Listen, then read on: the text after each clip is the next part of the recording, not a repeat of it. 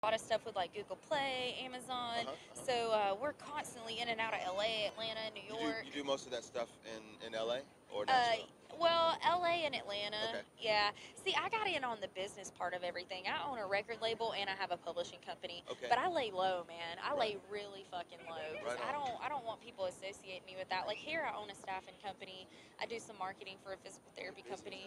Yeah. Oh no, if I wasn't, I'd be stoned on the beach all day. Right. Like I'm a stoner, so I have to work to not be a fucking stoner. So if I don't have worse things. if I don't have 10 things going on, I'm not being a stoner. Okay, so Ryan Harris. David Ryan Harris. David Ryan Harris. Yeah, 3 names like. David Ryan Harris, and you're not even from Alabama. Nope. I know it's like David Lee Roth, David Allen Coe, David Allen Greer. David Ryan Harris. Yeah. David Ryan Harris. Yes. Hey everybody, it's me, Courtney Bird, again.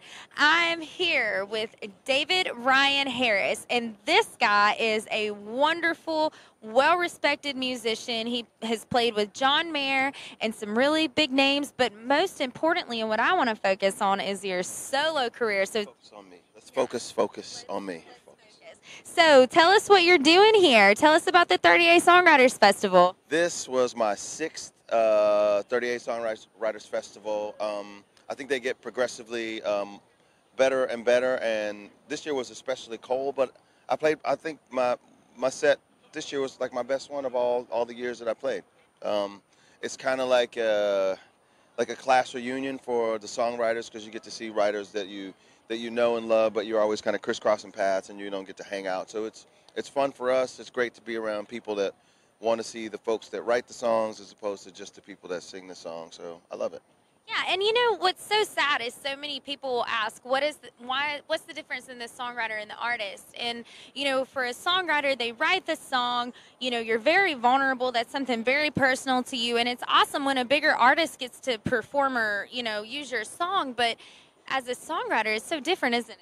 Well, I think a lot of times when the artist is singing someone else's song, they're not as connected to the emotion as the songwriter. Those are my words and my heartbreak and my whatever. And of course, other people can relate to it and sing those songs. But I think there's really something special about hearing the song, hearing it from the horse's mouth, so to speak. Right, and you're very unique in the sense that not only are you a writer and you get to perform your songs, but you also get to play with some of the biggest names in the industry. So how do you feel about kind of switching from songwriter to musician to artist? How do you feel about that? I guess I sort of creatively have diversified my portfolio, and it's just it keeps me from getting bored. When I'm playing by myself or touring, doing solo stuff, I'm like, I just want to play with other people. Then when I'm playing with other people, I'm like, I just want to play by myself. And when I'm the guy, I'm like, I just want to be the guy behind the guy. So I've been really fortunate to enjoy doing all those things and be able to do them at least well enough to get a few people to pay attention. But I love it. For me, I wouldn't have it any other way. I don't think there's any one of those hats that I would want to wear on a permanent basis.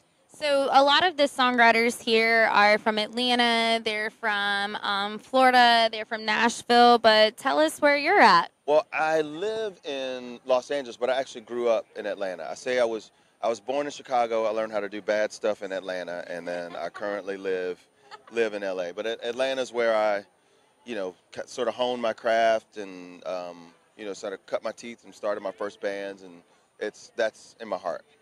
So you guys, it's been a wonderful interview with you. Why don't you tell everyone where we can find you? You can find me in the club, bottle full of no. I was thinking that, I swear. You can find me. Mama, I got what you need. DavidRyanHarris.com. You can go there for tour dates and probably links to, all sorts of David Ryan Harris related stuff. I'm on Spotify and iTunes, iMusic, all that stuff. All right, check him out, follow him, give him a like, and stay tuned with us. Actually, I'm getting ready to wrap up. It's the end of the festival, so thank you, 38 TV. I'm Courtney Bird, and we appreciate you.